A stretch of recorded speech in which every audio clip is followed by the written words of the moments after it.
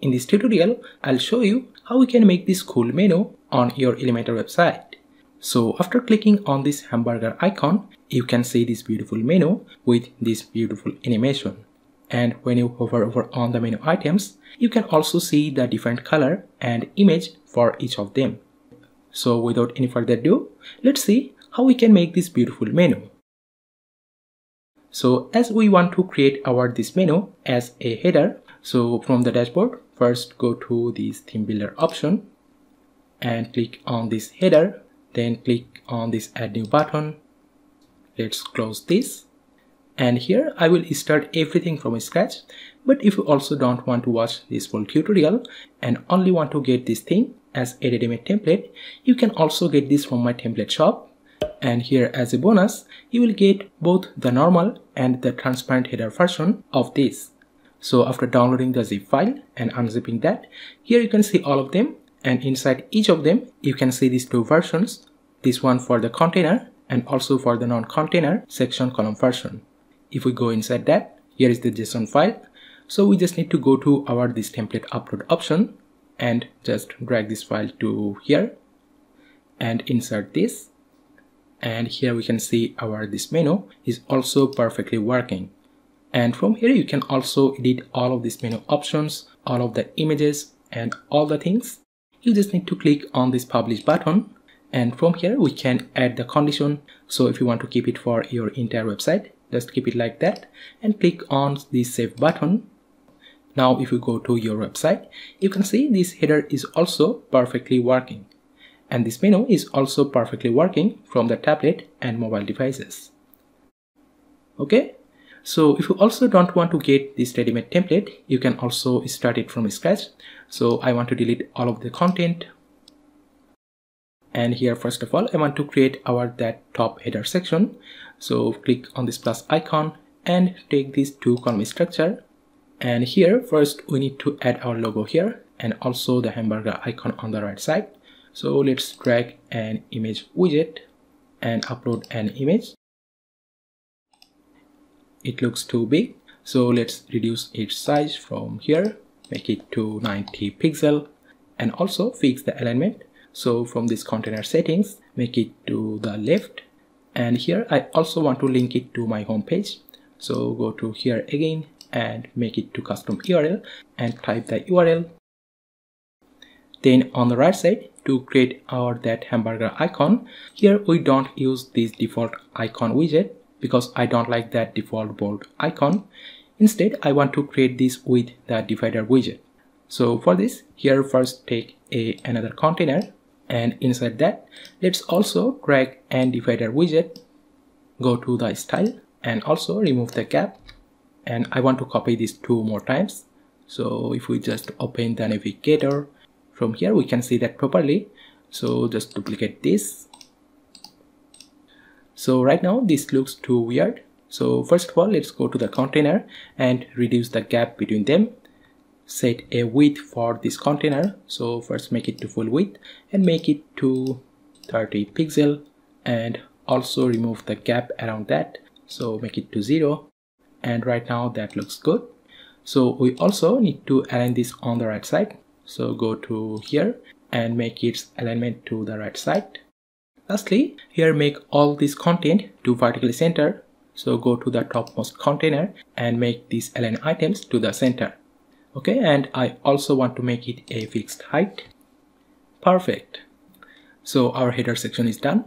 Now we also need to create that full width menu section. So from here, let's again add a 2 column structure. And first of all, I want to make it to the full width and also make it to full height. So make it to 100 VH. Here we can also see some padding around that. So also remove this. For now, I also want to make it a background color. So from here, make it to fully dark color. So basically, I want to place this whole section at the top of our screen. So from here, first we need to make its position to the fix, and also need to increase the Z index to place it over the other elements of this page. Now on the left side, we will add our menu. So for this, here let's search for the icon list widget. and here we don't need these icons, so from here delete that icon, and I want to only keep the text. And from here also you can put the link. Let's delete our other items, and I just want to duplicate these couple more times. For the second one, let's change this text, and also let's quickly change the other items.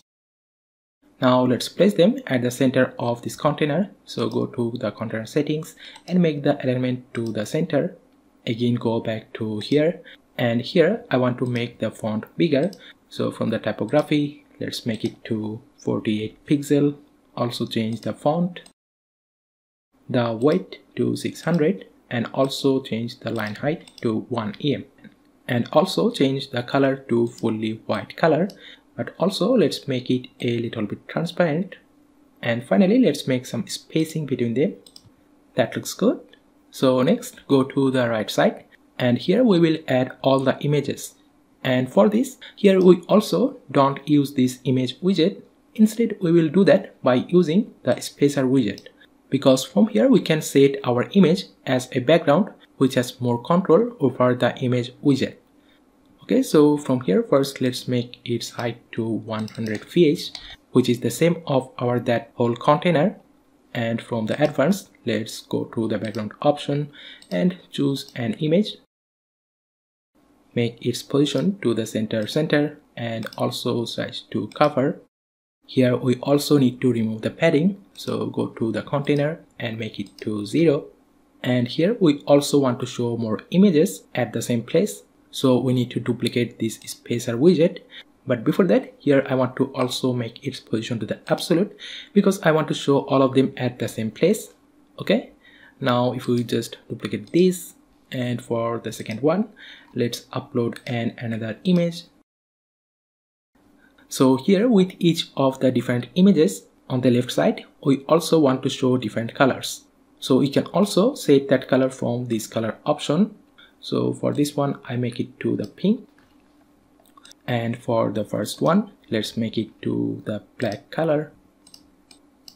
And by following the process, let's quickly create some other images. Okay, so we have added 6 spacer widget for these 6 items. So if you have more than 6 items, you also need to add more spacer widget according to that. Now finally, here I also want to add a close button at this corner, because we definitely need a button to close our that full width menu. So for that, here let's drag another container. Basically we need to drag it right after our this container. To place it on the corner, first we need to make its position to the absolute, give it a height and width from here. To place it over here, from this option make it to right, and from the right make it to 35, and also from the top 35 pixel. Then from the background option, we also want to make it to a white color, and also make a fully rounded corner. Okay, now inside this, like our hamburger menu, we will also use the divider widget. So from here, let's just copy that widget and paste it inside here. And one more time. So here we can see some gap between them. To remove this, again go to the parent container, and from here make the gap to 0, and also make their alignment to the center. Now here you can see these two dividers are basically one after another. So to place them at the exact same place, here for our that second divider widget, we need to push it a little bit top. So from here, let's make the top margin -1, and from here I want to rotate this to -45 degree, and for the first divider I want to make it to only 45 degree. So now we can see this really makes a perfect close icon shape. So we have done all of our designs. Now we need to make it functional. So first of all, I want to work with our that hamburger icon and this close icon. So we can open and close that menu. Here our this container is basically that hamburger icon right now, which is at the behind of our this menu. So first let's add a class with that. MDW menu open, and with our this close icon with this container, we need to add another class. MDW menu close, and then go to the topmost container of this full width menu and also add a class. And from here we also need to add some custom code. And if you don't know, to get this custom CSS option, you have to have the Elementor Pro. So if you don't have Elementor Pro, you can also quickly get this from my link on the description. So let's paste this code. And here you also don't need to worry about any of the code snippet. I'll also give the code snippet to my website and give that website link to my description. So you just need to copy and paste that code with the CSS code. Lastly, we also need to add some more JavaScript code. So let's search for the HTML widget and drag it to here. Let's drag it right before this icon list widget and delete this.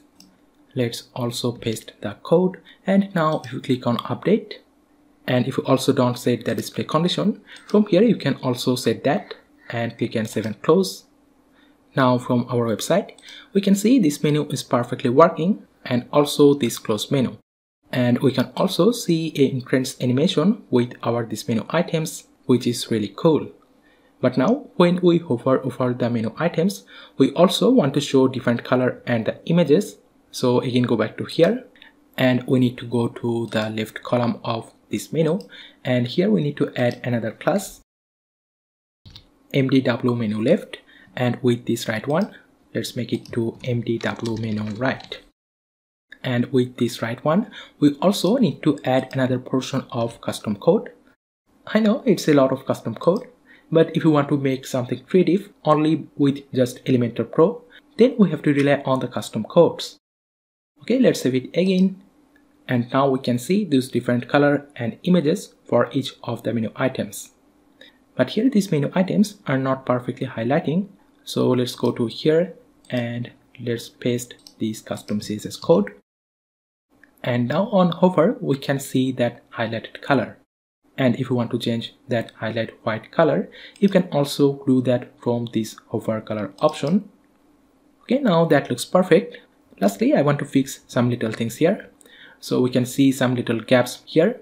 So go again to this parent container, and I want to make it to 0, and also give some padding for this whole left container. So make it to 5%. And now this black color is basically comes from this image option. So previously we have said that black color from this container. We can now remove that. And another thing you don't may notice that if we see it from a little height devices and make it more small, here you can see at some point we cannot see all of our these menu items, or even this height. If you have a lot of menu items, you also cannot see all of them properly. So to solve this problem, here let's go again to this left container, and here we need to paste some more code. Okay, now we can see all of our these menu items by scrolling inside this left container. So it's now perfectly working for our desktop. Now let's also quickly check this for our other devices. So for the tablet, here I think we need to reduce the font size and also reduce the gap between them. Then on mobile, here first we need to fix this close icon. So here is this one. Let's fix the width to 45 pixel and move it little more to the corner. So also make this to value to 25 pixel. Now on mobile, for this menu items and for this background image, we have already made a different layout here. So here we have set black text color and this white background image. So if you want to also change them, you can do that from this mobile color and mobile background option. And here I want to just reduce the font size from here, make it to 27 pixel, and also reduce the spacing. Let's also align them all to the middle. Perfect. So let's also look at our this header, and here we need to fix our this column width. So for this one, let's make it to 50% and also make this to 50%. And make this inner container again to 30 pixel. Now we can see this menu is also perfectly working from the mobile devices. So that's it for today. If you enjoyed this tutorial, then don't forget to like and subscribe to this channel. Thank you so much for watching. I'll see you on my next video.